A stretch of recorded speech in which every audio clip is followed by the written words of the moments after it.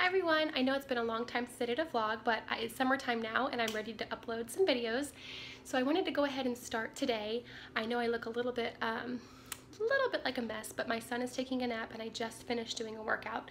I wanted to show you today my new teacher planner and also a few little sneak peeks of some updates I'm going to be doing in my classroom. So hold on one second and I will show you all the fun things. Okay, I forgot that there were a few things I wanted to add before I went ahead and showed you the actual planner. First of all, I do not use this plan book as my end-all be-all plan book. What I use it mostly for is just kind of a jotting down of ideas. I like to sketch out a quick overview of what I want to do throughout the week, just in my handwriting, just really fast, and then I actually take those plans and expand upon them and add links and add pictures in a Google Drive document that I use.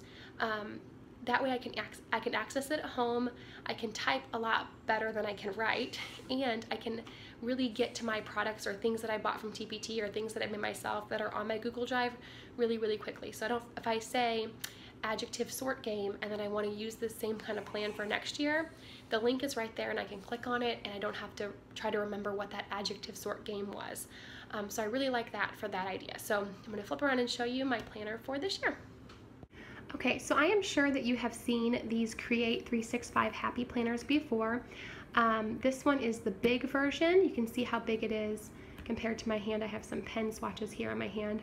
I went to Hobby Lobby today. This is the big version. They also have one that's specifically made for teachers. I chose not to get that one for a couple of reasons. Number one, I didn't like the cover, which I know you can replace. But number two, I don't necessarily need all those little spaces. I don't need that much room for my planner because, like I said, it is just a quick sketch of my plans. It is an 18-month planner, but I will be getting rid of some of the months that are in here because I won't be using them for school. So I'll quickly show you. First page has my name, so I'm going to switch.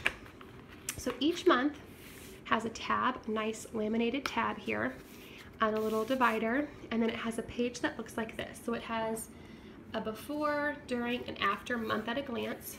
Then you've got a currently list for every single month, which I think is kind of fun, important dates to remember, birthdays, which I'll use for student birthdays, monthly goals, and other important dates to remember. So then once you flip over from the tab, you will see the July month at a glance, so I can write down any events that are going on for school, things like that will go in here. So this will only be for school use, not for personal use, just to kind of let you know. Now, one of the really good things about this planner, if you don't know, is that these are rings that these pages can snap in and out, kind of like a binder. So they can be pulled out if you want them to. You can also buy this hole punch so that you can hole punch any papers that you want to stick right in here. So that's great for me because this has 18 months, like I said. I'm going to keep July in here because I'm taking a July class for my master's degree. But once July is over, I'm actually going to take July out and toss it. There are also more months in here that I don't need that go past May that I probably will get rid of as well, or at least store them during the school year so that this thing is a little bit lighter. So let me go ahead and flip to one of the weekly pages, and you'll see it has Monday through Sunday across the top, and then there are 3 sections. Now, the teacher planner has the days going down this way. There isn't a note section here. They go Monday through Friday this way, and then the boxes are a little bit shorter and they go across. I don't think I need all these little tiny boxes to write in for each day though.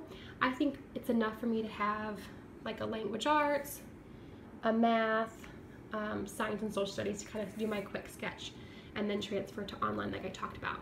So what I'm probably going to do is use the Saturday, Sunday section. I'll probably do like a washi tape over here and have absences, maybe reminders of important things I need to do, maybe a to-do list of some sort, just so I'm utilizing that space and not wasting it.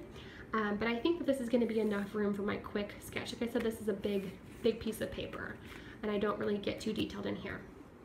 So that is what we have for every single month. Now, like I said, if you look at the planner itself, it is quite thick and it's actually quite heavy. So when I get rid of July, and then I'll also be getting rid of everything probably after May because I'll have to get a new one obviously for next year. So this section here will all be coming out. making it a lot smaller. What I will be adding in, however, is the add-on pack for teachers, which has checklist papers that I'll use as my grade book. I'll probably add some note or records pages in the back. But this is not going to be something that I am taking back and forth from school. It'll be sitting on my desk all the time. I won't be carrying this back and forth. I could if I wanted to, but I won't. So this is the back. It's got a nice thick laminated cover, so I think it's going to be really good for me. So I'm going to go ahead and swing over to ignore the mess on my table because, you know, it just is what it is. You can see a couple of things I've done here to add to my classroom this year. I got these 2 lamps, $5 for the 2 of them, and I painted them with chalk paint. And then I also painted this mirror back here with chalk paint as well, and I experimented with some coffee to kind of stain it a little bit darker. I don't think I like that look as much as I like the regular look, so I probably will not be doing that with anything else. But these are going to be some things that go in my room, and I think they're going to look really cute. And there's my little piggy bank. My son's piggy bank looks like our puppy dog. So I hope you like this.